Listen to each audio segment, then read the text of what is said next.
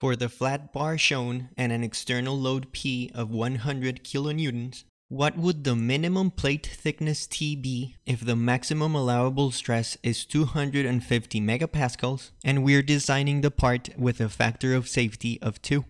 This is the third example for the stress concentrations and factor of safety main video. The link to that video and the other examples are in the description below. Just like we studied during the main lecture video, the factor of safety describes the ratio between the maximum allowable stress and the maximum stress that the member or structure is currently being subjected to. This means that the maximum stress, which will happen when the thickness is minimum, is equal to 125 megapascals. This maximum stress will either occur at the hole or at the fillet.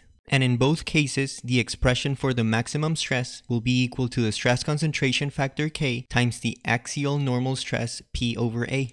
Neither of these should exceed the maximum stress. At the hole, the area should be 88 minus the diameter of the hole times the thickness of the plate.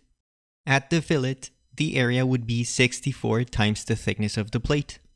The diameter of the hole to the plate width ratio will give us an x-axis value of 0.455 for the stress concentration chart, which yields a stress concentration factor K of almost exactly 2.2. For the fillet, the x-axis value will be 15 over 64, and the d over d fraction will be 88 over 64.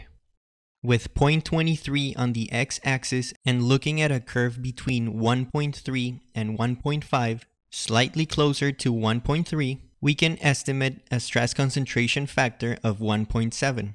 Substituting the values in both equations and solving for the thickness of the plate, we see that the thickness needs to be at least 36.7 millimeters for the maximum stress at the hole not to exceed the maximum allowable stress with a factor of safety of 2, and it needs to be at least 21.25 millimeters for the maximum stress at the fillet to not exceed the maximum allowable stress with a factor of safety of 2.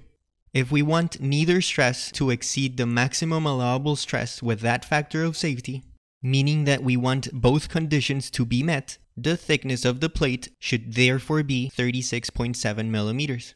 Anything lower than that would cause the maximum stress at the hole to be larger than 125 megapascals, and therefore the factor of safety would be lower than 2.